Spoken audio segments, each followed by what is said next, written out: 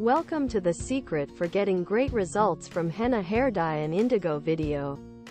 I discovered the secret for getting great results from henna hair dye and indigo, and you will learn it too.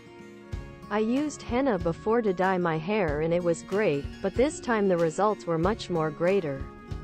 And it's not because I used it with indigo powder in a two-step process. Many reviewers were unhappy with their results, saying the henna smelled bad. Well, of course, henna has a bad smell.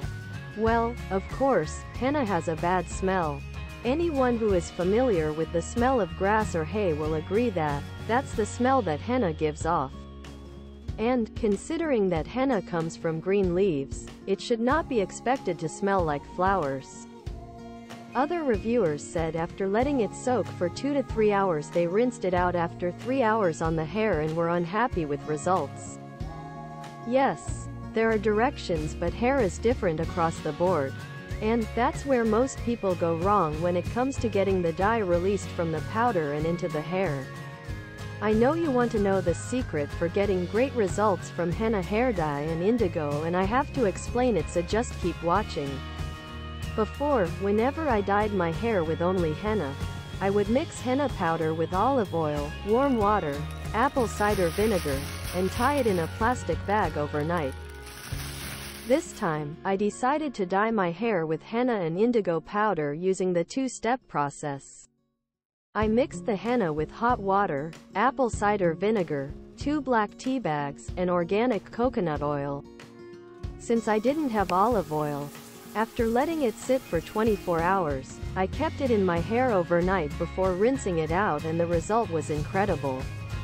After 2 days, I mixed indigo powder with apple cider vinegar, salt, water, and allowed the indigo mixture to soak for 30 minutes. Then I applied it to my hair, rinsed it out after 3 hours, and it was a success. So it's all in the timing.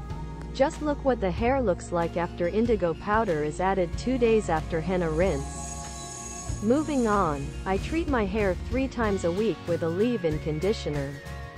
I usually dye my hair every 2 weeks, so come back for an update about how long this henna and indigo dye will last, as well as new findings, as it's my first time using this combo to color gray hair.